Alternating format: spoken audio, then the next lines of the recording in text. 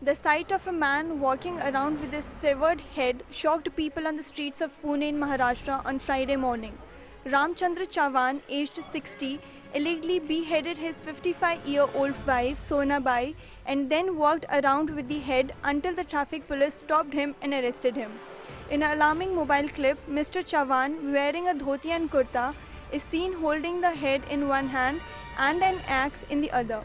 Two policemen are seen running after him as others on the road panic. The policemen quickly covered the head with a cloth.